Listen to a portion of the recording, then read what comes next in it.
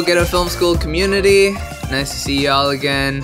My name is Carlos López Estrada. I am the director of Blindspotting, of Raya and the Last Dragon, and of Summertime.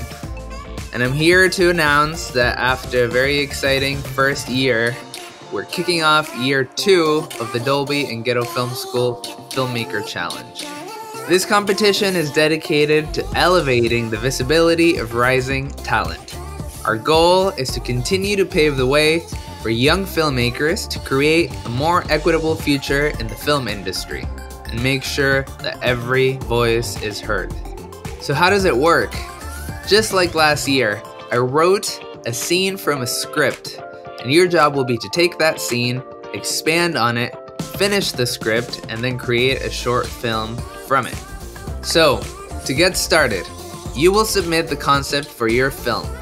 10 finalists will be selected to deliver a live pitch of their concept.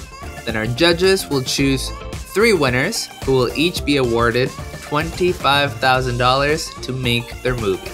I'll be around to provide mentorship to the winning filmmakers throughout the entire process, helping you hone your ideas and bringing them to life. And the short films will be finished in Dolby Vision and Dolby Atmos, and they will premiere at a Dolby Cinema in Los Angeles in early 2023. It will also be distributed to a global audience online.